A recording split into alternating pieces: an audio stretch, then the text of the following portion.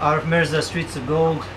Just wanted to show you how friends, sit around after they've been working all day, and we just sit around and chat and see how the day was spent.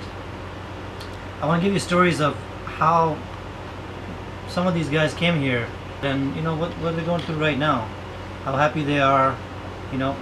Sure, they work hard all day, but how do people feel at home? It's two different worlds. People think here we're sitting around making lots of money, living in Dubai, but it's enough. We eat comfortably here, and they eat like kings back home. So this is a good brother here I'm going to introduce you to. Please say your name. Usman, Muhammad Usman. So Muhammad, how long have you been here in Dubai? 1 year, 1 month. So when you first came, what was it like? What was your job? Have you been here all this time or somewhere else? No, always. Always here. 1 year, 1 month. And how did you feel about Dubai when you first came? Is this what you expected? जब तक पता है क्या सबको पता है यहाँ पे पाकिस्तान के हालात क्या है क्या हर बंदा अगर कोई भी यहाँ पे आता है तो अपनी खुशी से तो नहीं आता से यहाँ पे अगर आने के लिए हालात मजबूर करते हैं तो वो अपने इंसान के हालात होते हैं या अपनी कंट्री के होते हैं जिसकी वजह से इंसान यहाँ पे आता है कुछ बनने के लिए आता है अगर यही चीज़ अपनी कंट्री में हो तो इंसान अपनी कंट्री में कुछ बन सकता है So what he's saying is it's not your choice. You come here because you need to be here. If he can find same kind of work back home, then he would have stayed back home. He's here trying to make a better living for his family and for himself. That's very good. I'm going to introduce you to another brother here. Hi. Shiraz. Shiraz has been here how many years now? 4 years.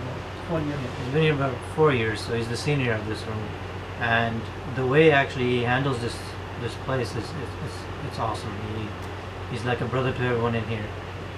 People look up to him, and there's no feeling in here that you're abroad. Like people living in here is like they're like it's the only family we got with each other. Yeah, so we are family. Exactly, everybody's family. We are family. Then we are stay here. Otherwise, I am not family like a family. Feel the family better. I am not stay here. I am very upset. Yeah, everybody go to bed. Anyhow, the point is, guys, it's not what you have, it's what you do with it. It's not where you start, it's where you end up. And that's what you're seeing over here. This place that you're seeing is actually like a 5-star hotel room compared to other places that I've lived in. Everything is clean here. There's fridge here, there's a stove here, water dispenser. These things are unheard of other places, but here, besides having all that, I would say more of the atmosphere here is great. You don't feel left out. Like they mentioned to each other, it's like they're like family here. When a person's alone and they feel down and they don't want to continue, there's always somebody here who makes you keep going, and that's the whole message of Streets of Gold is. People come here with lots of hopes and dreams. Some make it, some don't. Some go back, and some, make the best out of it. Which I'm going to be showing you examples of other people who came here with nothing and made so much more. Like brother here was saying, and I couldn't have said it better, is when you first arrive to Dubai, and you're looking outside and you say, what's going to happen to me? Those people come here with no plan. They have no idea where they're going to go. And then you see them from 5 years from now, and they have everything.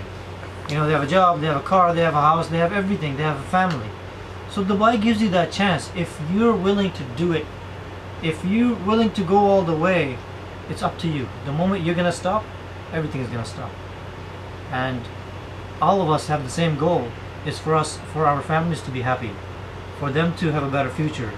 Everybody wants the right to education, right to eat, right to practice their religion, right to do everything, and everything happens here. I personally wish, I'm sure these guys will agree with me, is if Pakistan had this. If we had this freedom to do things. I mean, small things like we had this light, we had electricity. We could take Pakistan so much further. If we had leaders like the leaders here, we'd all be living a better life. So, I would like to thank UAE. I would like to thank the leaders of this country for making it easier for us. Yeah. And you know, this is a thank you coming from our heart. Anything you can add to that? Yeah, I already telling to you because Pakistan don't have a bright future, and Dubai has a bright future. That's why we are coming here. You know that because my country politician is not loyal with the Pakistan.